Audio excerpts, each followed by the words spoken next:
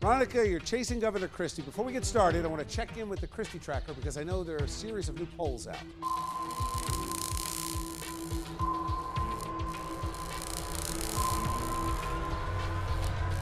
Apparently, the governor is averaging around 2% in the Iowa polls.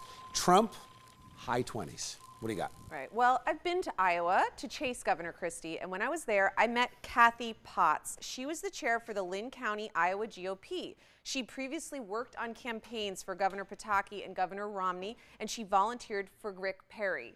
And she was once Team Christie.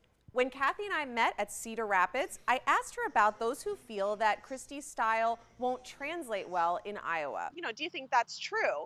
Baloney. But since that time, Christie has received the endorsement of Kraig Paulsen, former Speaker of the Iowa House of Representatives.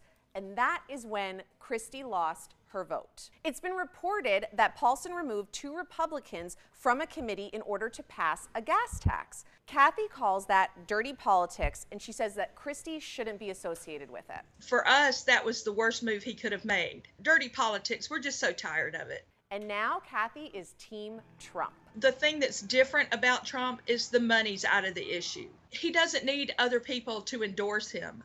So we've got Joel Aschbrenner in studio via Skype.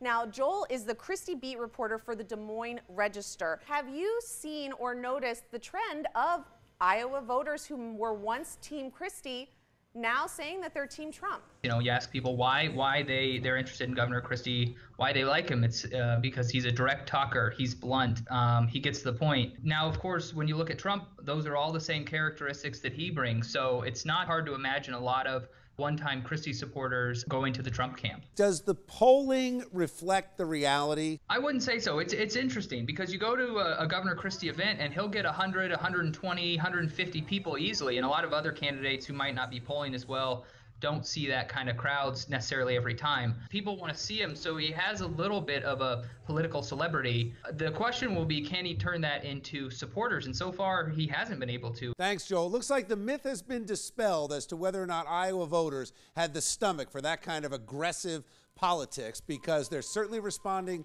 to Trump, if not Christie.